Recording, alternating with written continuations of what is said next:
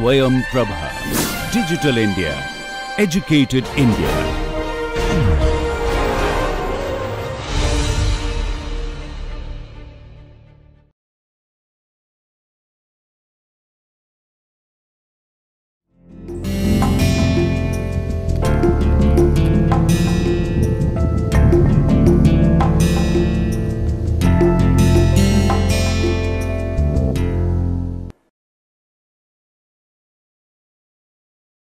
Dear students, you are welcome in this class. The topic of this lecture is concepts of balanced plant nutrition and integrated nutrient management. Sometimes it is called as integrated plant nutrient supply also. Different names and acronyms are used, but overall it is integrated nutrient management. Learning objectives are to understand the concepts of balanced fertilization or balanced plant nutrition and integrated nutrient management, and learn the various components, practices and impacts of integrated nutrient management and of course balanced fertilization. The glossary, some words like balanced fertilizer. A balanced fertilizer contains all essential elements in the right proportion for the growth of a plant or a crop. Biofertilizers, substance which contains living microorganisms which when applied to seeds, plant surfaces or soil colonize the rhizosphere or the interior of the plant and promotes growth by increasing the supply or availability of primary nutrients to the host plant. So, these biofertilizers are applied in soil or applied via seed, and there are different other mechanisms also, but they help in the fixation of nutrients like rhizobium or azotobacter. Some are symbiotic and some are asymbiotic. Biogas slurry. The residue obtained after fermentation of animal dung in a biogas plant, it contains 1.4 to 1.8% nitrogen, 1.1 to 1.7% phosphorus and 0.8 to 1.3% potassium and used as a manure. So, biogas, I think most of you understand that dung is taken from the livestock and it is fermented anaerobically, which produces methane and carbon dioxide, and this methane is used for lighting or for making cooking the food in rural areas or villages, and it also yields biogas slurry. So, slurry is used as a manure. It can be directly applied to the field with irrigation water or it can be applied after drying it, but thing is that there is no waiting period.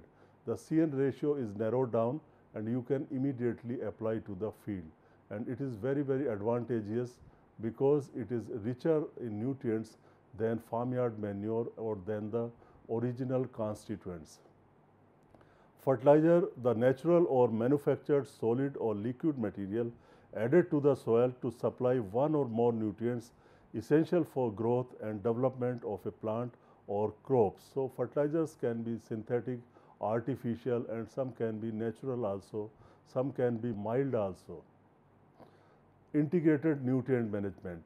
It involves maintenance and adjustment of soil productivity and plant nutrient supply to achieve a given level of crop production by optimizing the benefits from all possible sources of plant nutrients. Law of minimum. If one of the nutrients from the soil or air is deficient or lacking, the growth and development of the plant will be incomplete even when all other elements are in abundance or they are in sufficient quantity. Only one which is limited can affect the availability and uptake of other or effect of other. Nutrient budget deals with the quantitative estimation of major nutrients provided to the soil, retained by the soil after the harvest and taken away by the plant. Organic amendment. Additives used for improving the physical condition of the soil or to improve plant nutrition. For example, crop residues, animal manures and food processing waste. Organic fertilizers.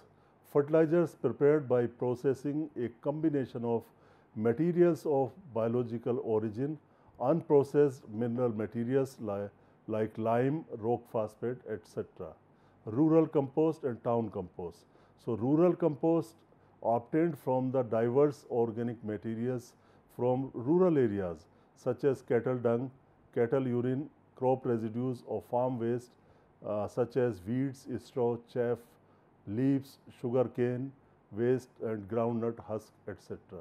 Then town compost, as the name suggests, it is from the refuse of town. So, compost produced from the material of urban origin like street sweepings, dustbin refuse, also called as urban compost. Now, question comes that why we need balanced fertilization or balanced plant nutrition and integrated plant nutrient management. What are the purposes? So, number one is that there is decline in soil fertility. In many areas of the country, the soils are getting depleted in nutrients. Organic matter content in Indian soil is also declining. So, there are some serious issues related to decline in fertility, particularly nutrient depletion and nutrient mining. Low nutrient use efficiency when you apply fertilizer or organic manure, whatever sources of nutrients we apply, particularly chemical fertilizer, the nutrient use efficiency is low. And also response to fertilizer is declining, means what we were getting from 1 kg fertilizer 20 or 30 years before, we are not getting the same. We are getting less and less from the fertilizer. This is known as declining response of crops to fertilizer. There may be many more reasons for balanced fertilization and integrated nutrient management, but we are considering only the most important three here. So, see first how Indian soil fertility is going down, what are the changes occurring in soil fertility or current status of fertility in India. 57% districts had low, 36% medium and 7% high levels of available nitrogen in soil. It was reported by Mosara 2002. And after that, no such kind of data is available. So, we rely on this data. And you can see that most of the districts are deficient in nitrogen, 57%. And then see 51% districts had low, 40%, medium and 9% high. You can see same is the case with phosphorus, where 51% districts were deficient. Now, there may be many more districts. Similarly, 9% districts had low, 42% medium and 49% high level of available K. So, K is not that big concern. At that time 9% districts were there, but now it must have increased. So, overall you can see that the macronutrients NPK status is not very healthy in our soils. And see the status of micronutrients reported by Shukla and Behra in 2012. You can see this percentage samples deficient. They have also collected large samples from the country and analyzed for micronutrients, and they found that 33% of the samples were deficient in boron, 8% in copper, 15% in iron, 6% in manganese and 44% in zinc and molybdenum 13%. So, overall you can see that the micronutrient deficiencies have also appeared under Indian context. Also there are reports of sulfur deficiency in a larger area. Now, you see this is the impact of the green revolution on the emergence of micronutrient deficiencies in crops in India. In 1950s, we started with the deficiency of nitrogen, then 1960s nitrogen and iron. So, you can see across the years 50s, 60, 1965, 70 and so on, and up to 2020. Nitrogen is uniformly there in all the years. So, you can see that nitrogen is universally deficient in all the year, all the time. Similarly, you see iron is starting from 1962 up to now and in future also. See the case of phosphorus. Phosphorus deficiency started from 1965 and it is continuing. See the zinc. Zinc is deficient throughout, and then see potassium rho, it is deficient, and then sulfur, then manganese and so on. So, manganese deficiency came in 1980s, and then boron deficiencies in 1985, and then molybdenum 1990, and then 2000 copper or manganese copper and so on. So, you can see that The purpose of showing this figure is that our soils are becoming deficient in several nutrients. They are universally deficient in nitrogen, deficient in zinc, means most of the soil. 50% soils in the country are deficient in nitrogen and zinc at least.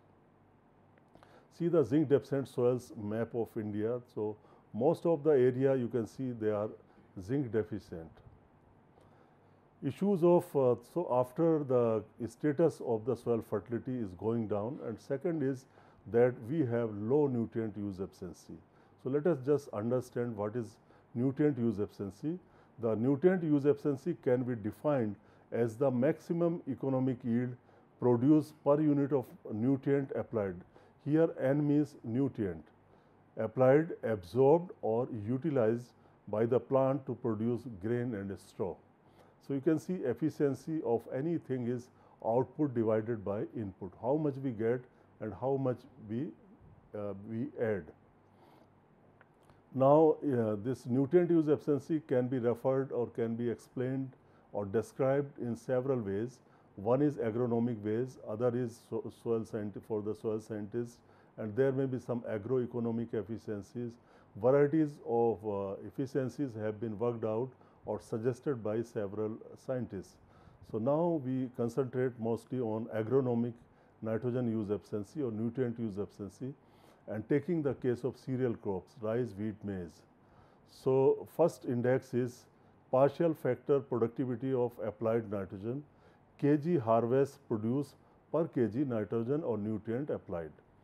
So, partial factor productivity, see the formula in column number 2, partial factor productivity of nutrient or nitrogen is equal to Yn divided by Fn. Yn means yield in nitrogen or nutrient applied plot divided by rate of fertilizer application or nitrogen application. This is partial factor productivity, and normally it is 40 to 70 kg grain per kg nitrogen for partial factor productivity, and more than 70 kg is also possible per kg nitrogen at low rates of nitrogen or in very efficiently managed systems. As you know, as we increase the rate of application of the nutrient, the use efficiency generally declines, because this rate of application is denominator.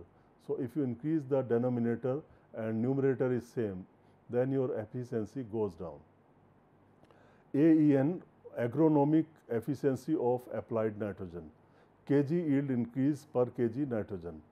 So, it is AEN, agronomic efficiency of applied nitrogen or nutrient, is equal to Yn minus Y0 divided by Fn.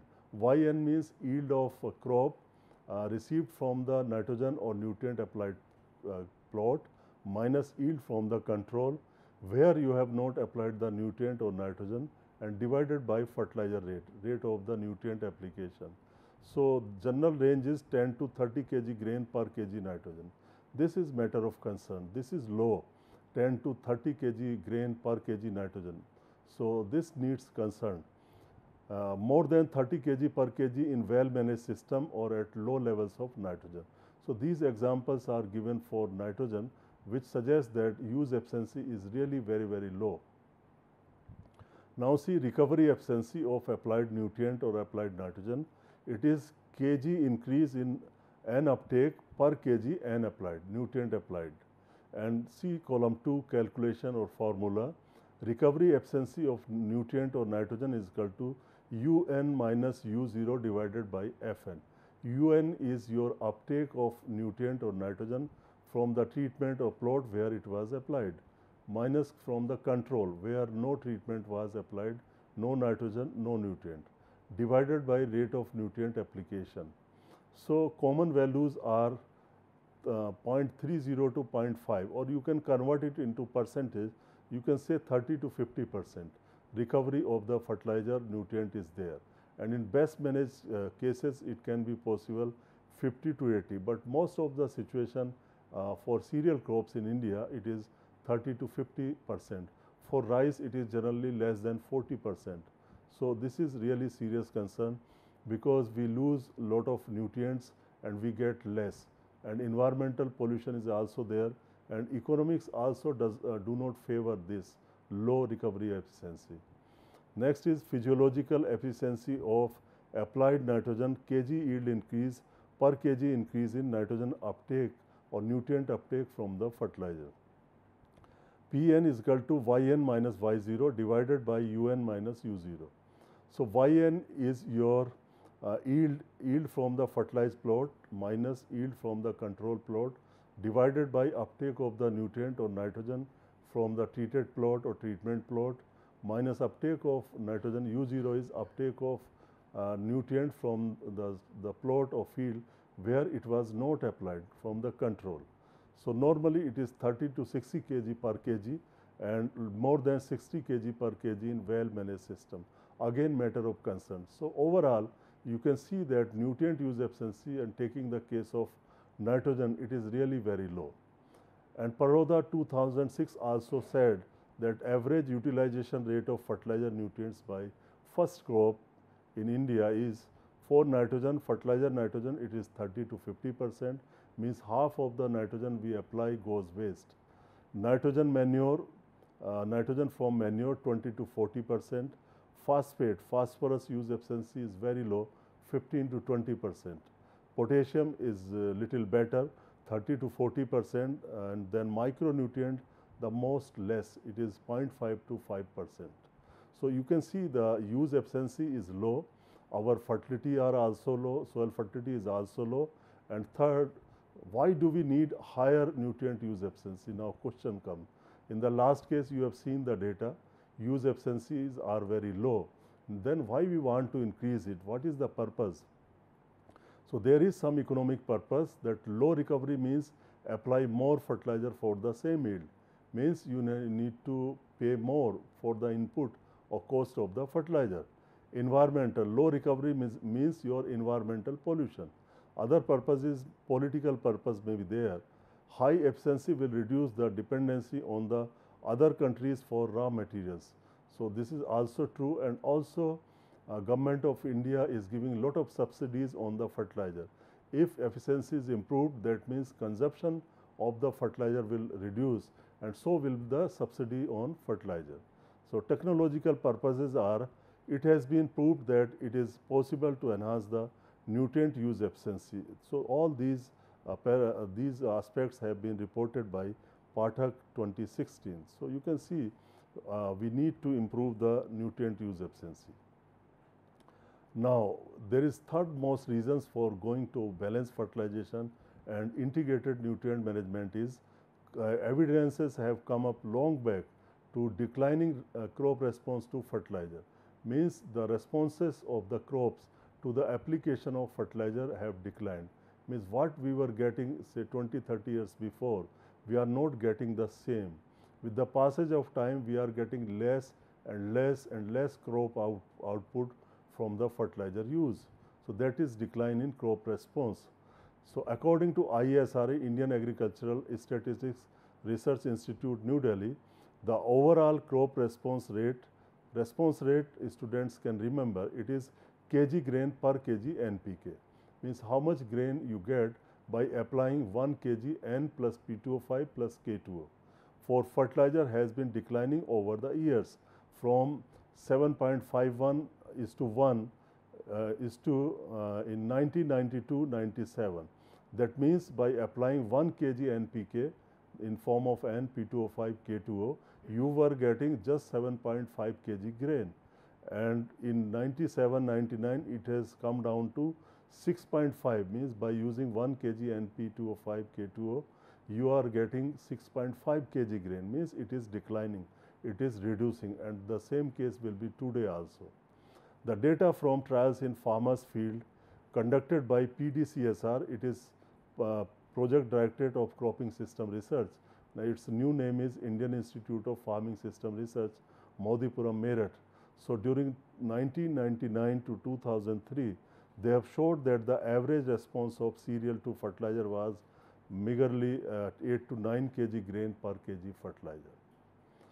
So, you can see some more evidences for reduced use efficiency response of fertilizer. You can see from this table soil test crop response based fertilizer application.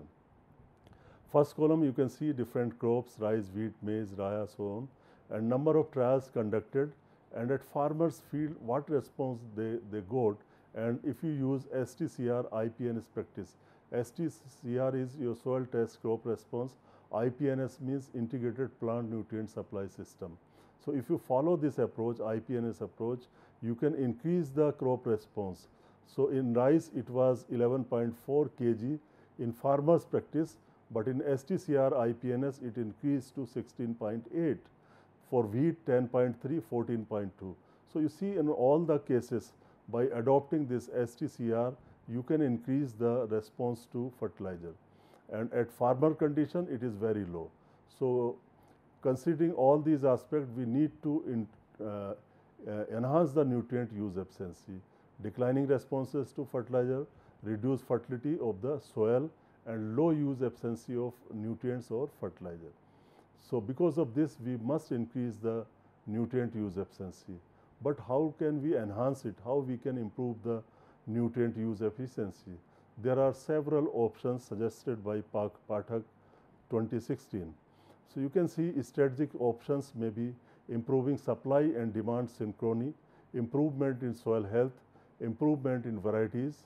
There may be some management options like site-specific nutrient management, integrated nutrient management, improving application methods, improving fertilizer formulations, integrated crop management. These are management options, and some policy options are also there. Communication and dissemination of technologies, improving management skills of farmers, private-public partnerships, infrastructure subsidy and crop insurance, and tools and technologies are also there. A leaf color chart, decision support system, remote sensing, GIS, and precision farming. In precision farming particularly, emphasis is given on balanced fertilizations. So overall, out of all these options and approaches, today here in this lecture, we will discuss balanced fertilization and integrated nutrient management practices as a means to solve many of the problems and improve the nutrient use efficiency as well as soil health. So let us start balanced fertilization and integrated nutrient management.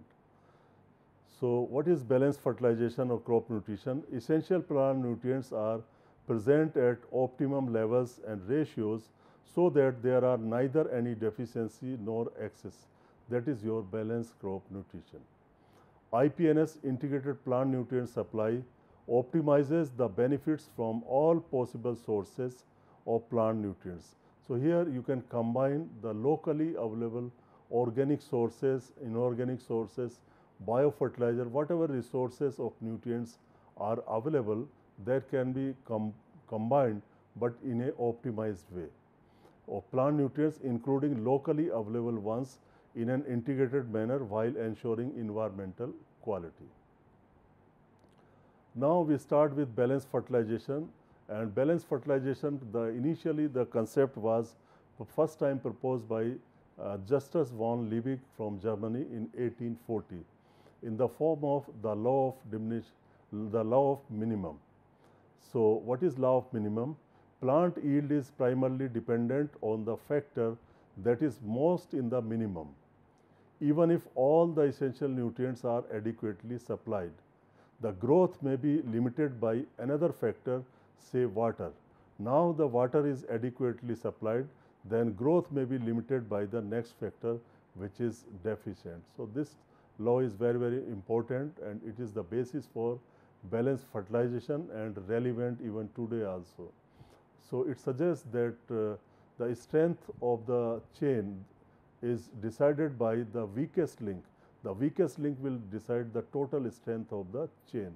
You can understand by one example that you have your food before you, you have your salad, you have roti, chapati, rice, dal, sabji, everything is there in your food, but you do not have, you forgot to add salt. If salt is not there, then this food will be useless to you. You will not eat it. But if you put the salt, you can use this food. Similarly, plant needs 17 essential elements. If one is absent, the others cannot be utilized by plant properly. So, you can see Liebig barrel. This was used to explain the concept of law of minimum, and Liebig's barrel to explain the law of minimum by Dobeneck's used the image of a barrel often called Liebig's barrel to explain it. And just as the capacity of the barrel with the staves of unequal length is limited by the shortest stave, so is plant's growth is limited by the nutrient which is in the shortest supply. So, you can see this stave and you can put some liquid in this barrel, and then you see the staves are at different height. So, the stave which is having shortest height will decide the quantity of material that can be held by this barrel. You can understand the same thing by this picture also. Suppose on x-axis you have growth factor, say it is fertilizer or nutrient. On y-axis you have plant response that can be represented by letter y. So, you see if there is no any limitation, the plant growth will be following a linear response or rather increasing response. But here many factors can be limited. This is just hypothetical example that your variety may be limited. You are increasing the fertilizer rate, but if variety is not responding to increasing rate, it may be local variety, but if you change the variety, if you put some hybrid variety, it can respond to the higher level. Suppose you have changed the variety and then another factor will become limiting. Say pest population may become limiting. It can eat your crop, it can reduce the growth. Anyway, if you can overcome this, then another factor will become limiting. So, it goes on. So, there are so many factors which can affect the growth. Growth is result of the cumulative interaction of several factors. So, now after understanding the concept of balanced fertilization, let us have some more idea about balanced fertilization. So, definition is that it refers to the application of plant nutrients in optimum quantities in the right proportion or right balance through appropriate methods at the time suited for a specific crop and agroclimatic situation. That is the best definition of balanced fertilization. It leads to restoration of soil health, while imbalanced fertilization leads to the mining of soil nutrients and soil organic carbon stocks, causing soil sickness. It is very well said that no fertilization is better than imbalanced fertilization. It is reported by many scientists. So, it is only the restoration of soil health that leads to a sustainable land use system where most food grain production continues to come from the land already appropriated for agriculture. Nutrient balance is a key component in enhancing crop productivity. It ensures efficient use of all the nutrients, since the deficiency of any one essential nutrient limits the efficient use of all other nutrients even when they are available in adequate quantities. So, this is how Liebig explained his law. Fertilizer promoters in India advocate the use of N:2P2O5 to K2O fertilizers in the ratio of 4:2:1. That is ideal ratio or magic ratio you can call it. Most of the soil scientists and agronomists agree to this ratio. But this ratio has been very distorted in our country in the favor of nitrogen. Means farmers use more of nitrogen in comparison to phosphorus and potassium. There are very strong evidences of this distorted ratio in the country, and which is matter of concern, and it leads to several problems like decline in soil health, environmental pollution, and reduction of biodiversity. So, this ratio 4:1 is generally considered to be an ideal one for achieving the maximum use efficiency. If one nutrient is present in large amounts, it may depress the uptake of some other nutrients and reduce crop yield. Thus, there must be proper balance also. So, in one case there may be some deficiency, but sometimes certain nutrients can be in excess and they can create the imbalance. For example, excess of phosphorus will lead to a reduced availability of zinc, and if you increase the levels of zinc in soil by fertilizer application, it can reduce the availability of phosphorus. So, they have antagonistic effect. So, therefore, such kind of nutrients, or not just such kind of nutrients, all the nutrients should be in right proportion, right balance in the soil, so that you get the optimum plant growth. Now, see this example from Prasad 1996, and he has given this data on effect of balanced fertilization on agronomic efficiency of nitrogen, agronomic efficiency AEN. So, you can see in the first column you have different crops, rice, wheat, pearl millet, and then you have controlled yield where fertilizer was not applied, and then in the next column you have nitrogen applied kg per hectare, and then in the next column you have agronomic efficiency of nitrogen, kg grain per kg nitrogen alone, and when you have added P and K to the nitrogen, means NPK, and last is your increase in agronomic efficiency. So, take the case of rice and see the yield at nitrogen alone, it is 14 kg grain, and then if you add Pk to nitrogen, it becomes 27. Therefore, it is 100% increase, almost double. From 14 it has become 27. For rice in summer 11 it has become 81, means 671% increase in agronomic efficiency of nitrogen. So, see in all these cases, by addition of P and K along with nitrogen, improve the agronomic efficiency of nitrogen. So, there are many evidences, many data from our country suggesting these kind of responses.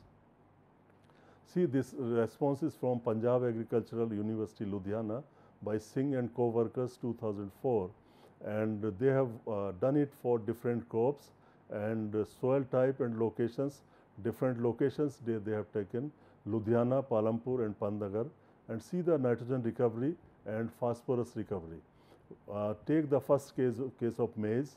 Nitrogen recovery is 16.7% when you use nitrogen alone, but see the next column NP. So, here it has improved to 23.5, and then again if you add potassium also NPK, then it becomes 36.4.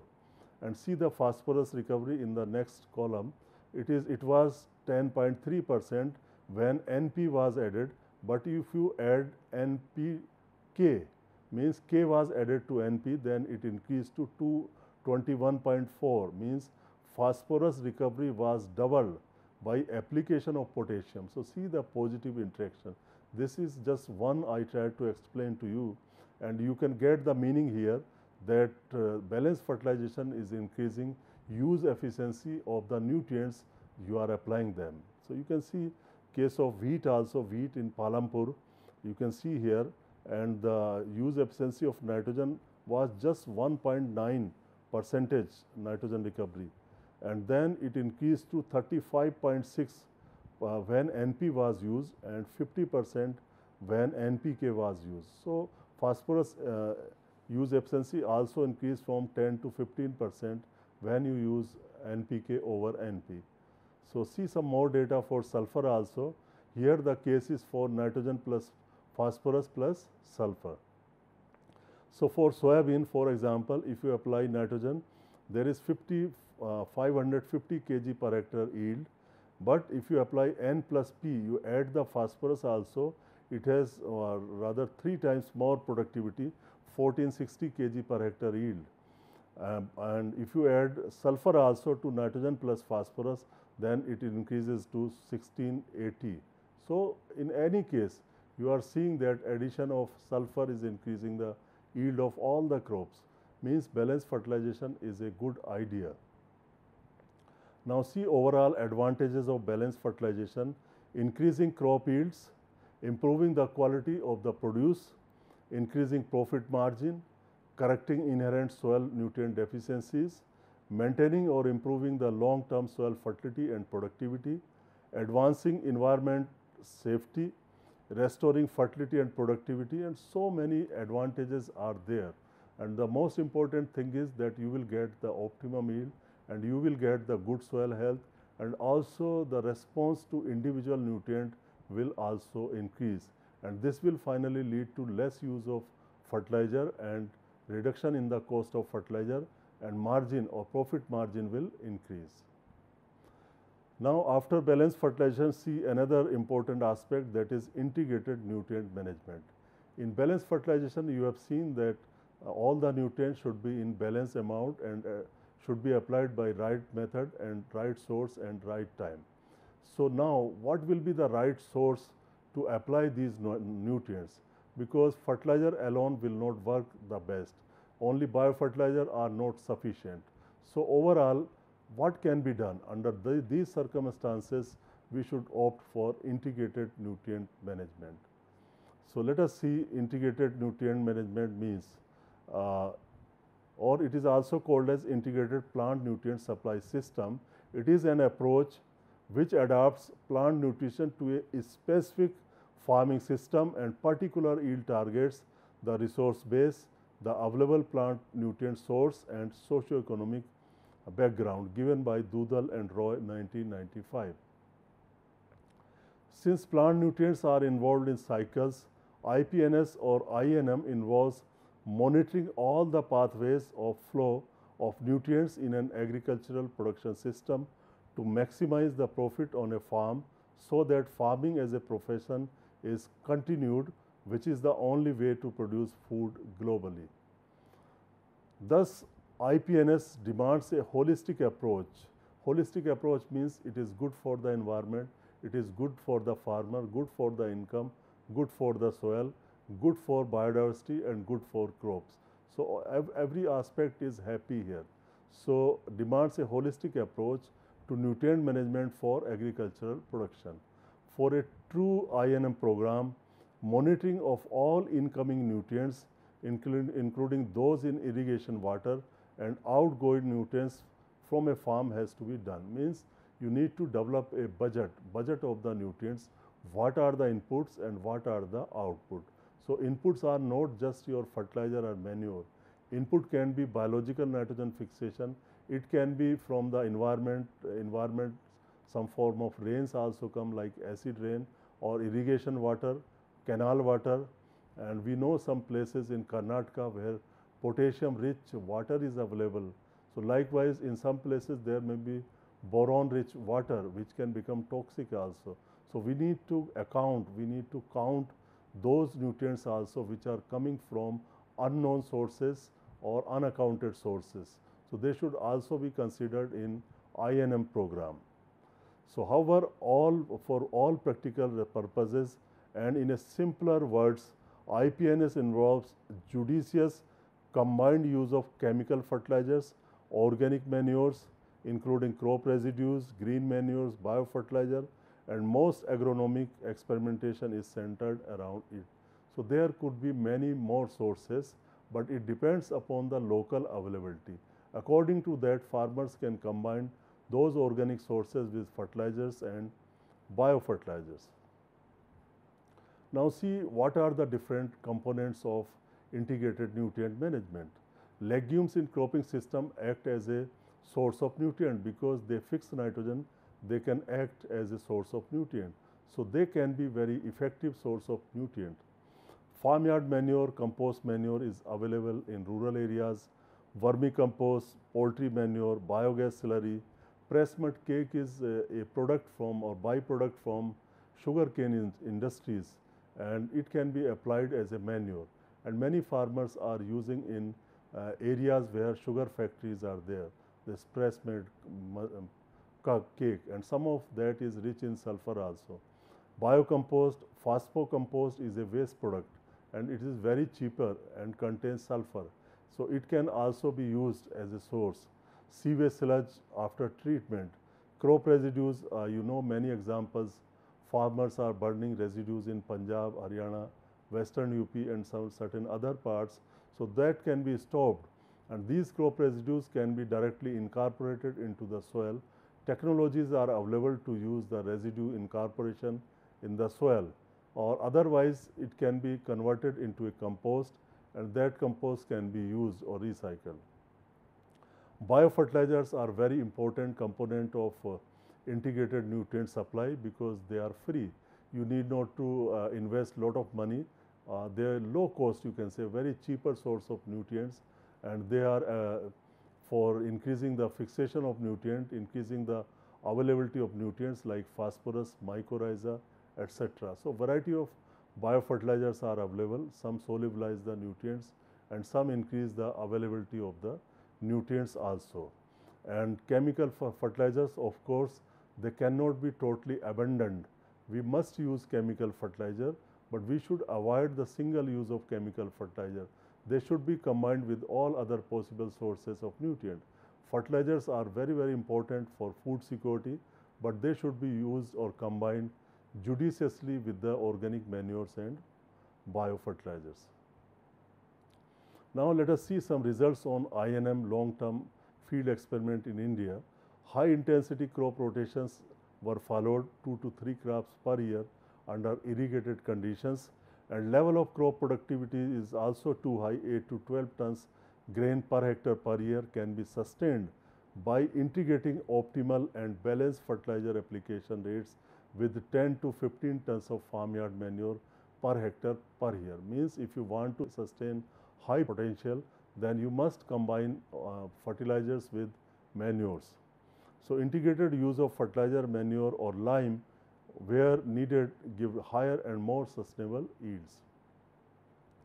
In rain-fed agriculture or dryland conditions, medium to high crop yields can be sustained through an integrated use of fertilizer and organic manures. Results of a 9-year field trial with dryland finger millet in the red soil in Bangalore, they obtained best yields were obtained when recommended rate of fertilizer was combined with 10 tons of farmyard manure per hectare.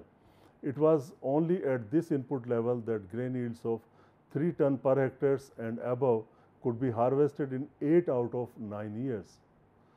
In rice wheat cropping system of Karnal, at Karnal, application of 15 tons farmyard manure per hectare to rice was 88 to 92% as efficient as an application of 150 kg nitrogen, 60 kg P2O5 and 60 kg K2O. Means the nutrient source farmyard manure was comparable with the chemical fertilizers.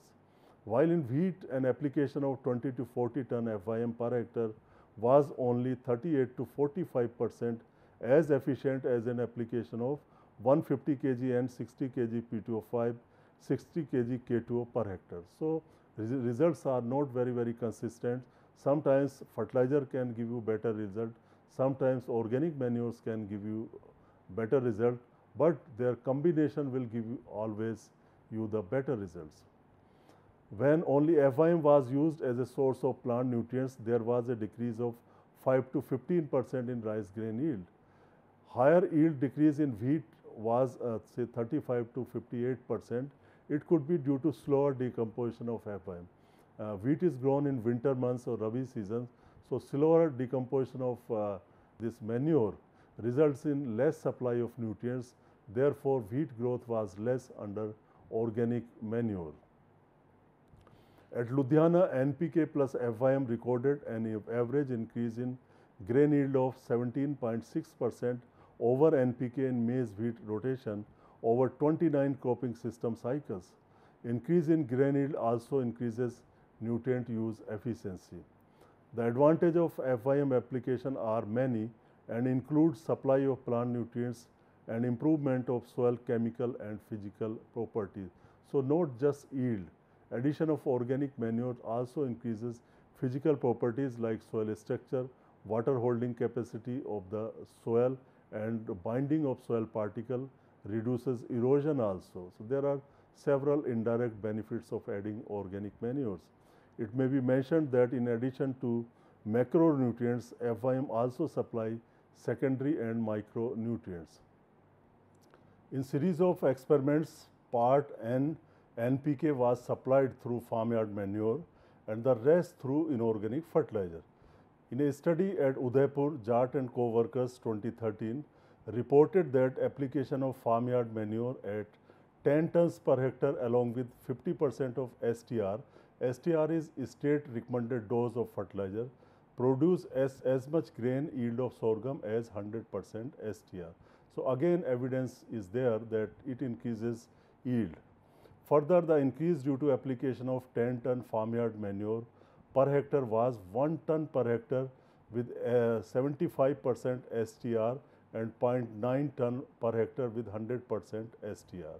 So this shows the advantage of farmyard manure with STR, means you can have farmyard manure with state recommended dose also to get the maximum benefits. So these are the results I am discussing with you with respect to integrated nutrient management. And there are some All India coordinated project on long-term fertilizer experiment. Now we will discuss some results from that project. So most interesting results of effect of FYM application on soil pH are available from AICRP on long-term fertilizer experiment at Ranchi, where soils are acidic red loams. So continuous application of inorganic fertilizers like N, NP and NPK for a period of over 40 years reduce the soil pH from 5.4 to 3.9 to 4.2, while application of FYM along with NPK increase it to 6.3, 6.5. So this is evidence from Sarkar and Singh 2002. This is very clearly indicating the benefit of farmyard manure in increasing the pH.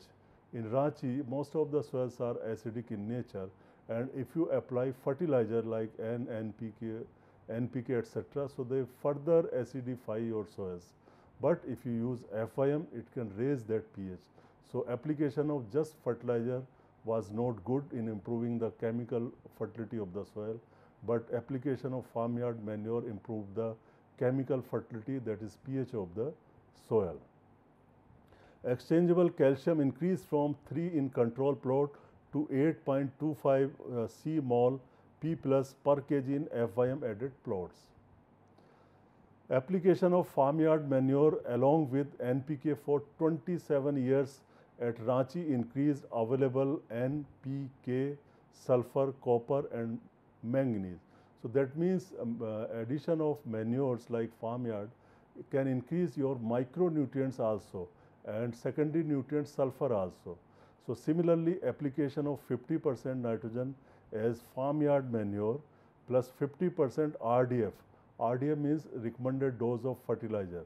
To rice followed 100% RDF to wheat significantly increase available N, P and K over an application of 100% RDF in rice and wheat at number of research centers. These are results from All India coordinated trials.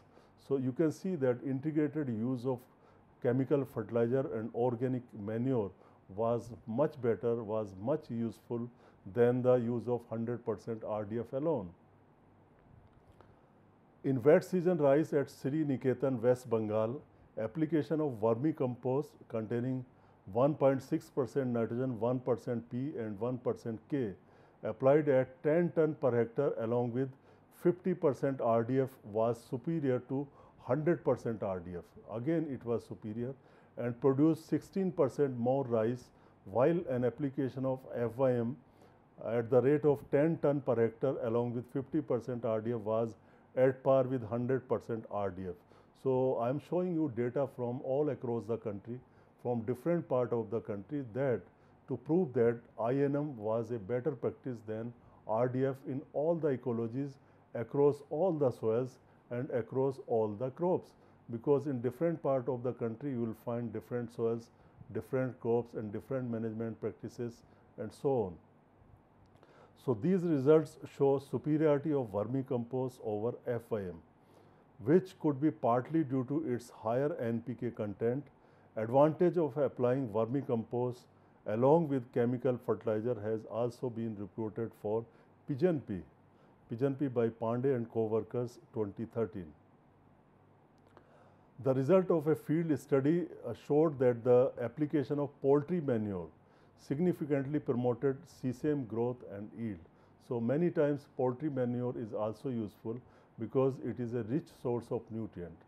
Seed yield per hectare was increased by 24 and 78% as manure rate was increased from 0 to 5 and 10 tons per hectare respectively in 2009 season. In 2010 it was increased by 96 and 150%, 55% with the same increase in the rate of poultry manure. Experiments conducted at IARA, Indian Agricultural Research Institute, New Delhi, showed that nitrogen applied through BGS, biogas slurry, BGS means biogas slurry, was as effective as urea for rice and wheat, because this biogas slurry is having very narrow CN ratio.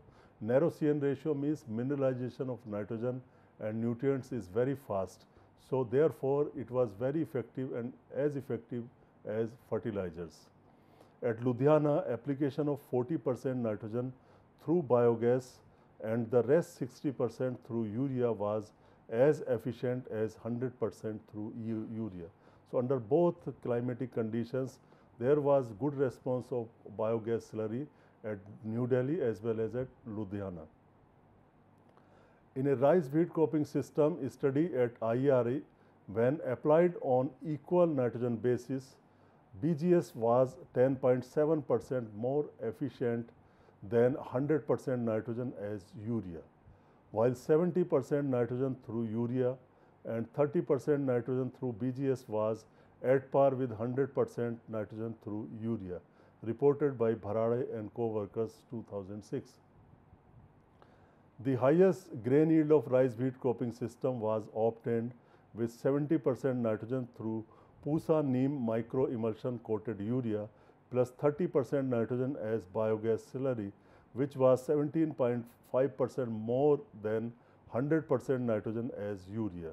So this Pusa neem micro emulsion coated urea was made in IRA long back, and it was used for supplying nitrogen, but it was not a success later on, and finally it was converted into neem coated urea, which is being sold in the country now.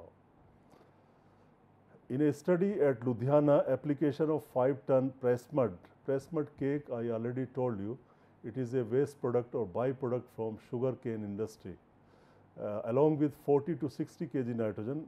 So this is means combining pressed mud, that is your manure, organic manure with fertilizer urea at 40 to 60 kg N per hectare, produced rice yield equal to that obtained with 120 kg nitrogen per hectare as urea. That means pressed mud was as effective as your urea. Further, residual effect on succeeding wheat was equivalent to 40 kg nitrogen and 30 kg phosphorus per hectare.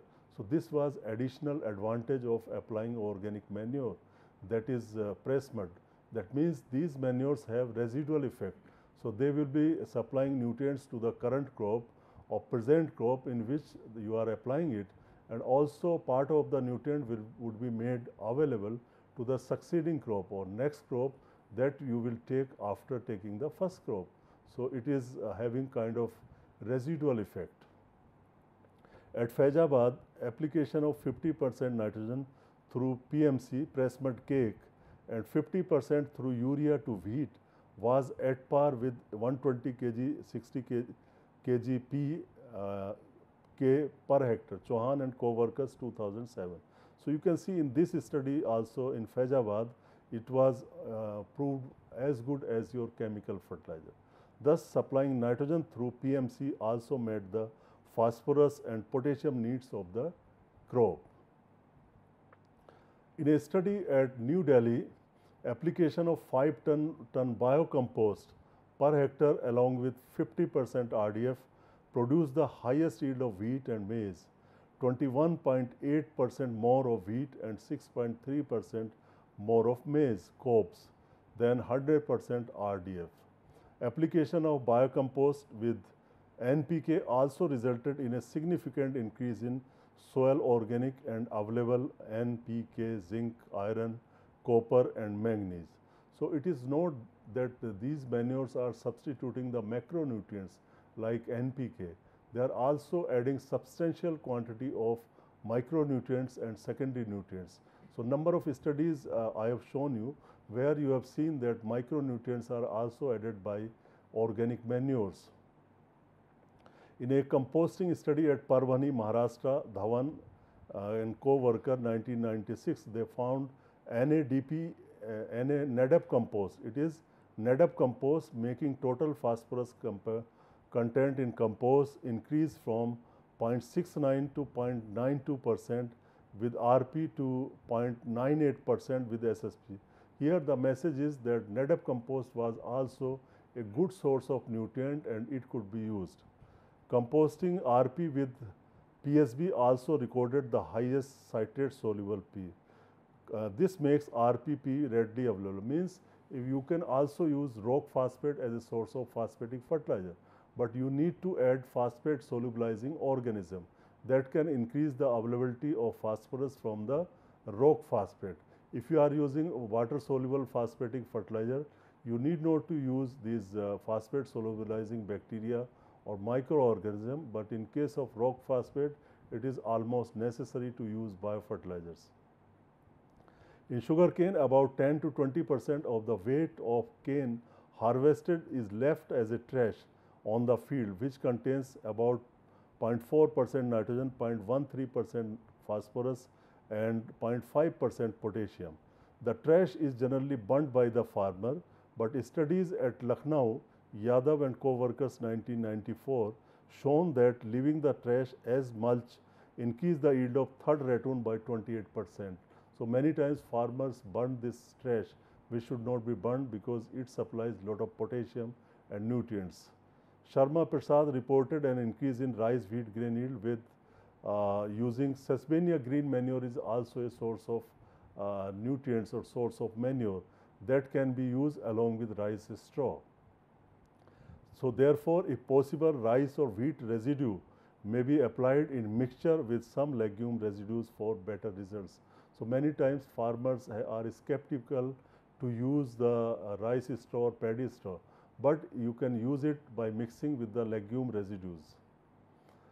Effect of organic manures on crop yields and soil properties vary with the nature, nutrient content in them and the proportion of use.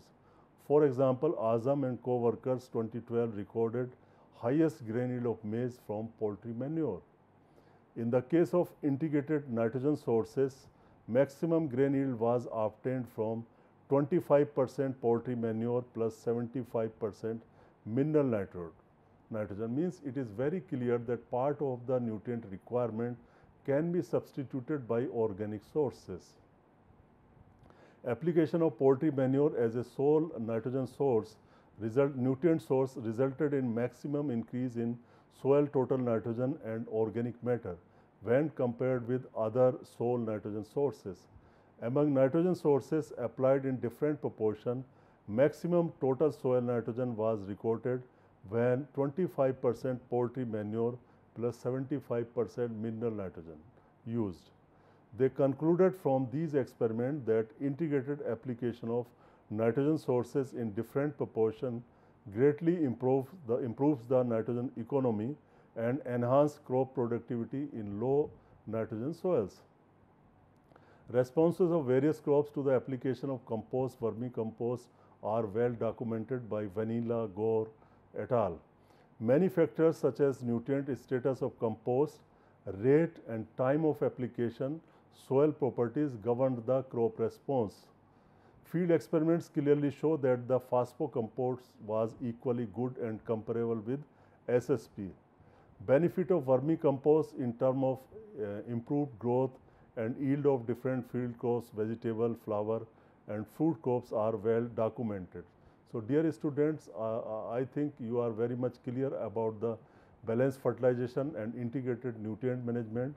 In balanced fertilization, you need to supply all the nutrients in right proportion, that is right balance, right amount, right time and at right place and also by right method. And similarly, we can supply these nutrients through different sources, through integration of organic sources, inorganic sources and biofertilizer. And this will lead to improved soil fertility, improved farm income and better environment. Hope you liked it. Thank you very much.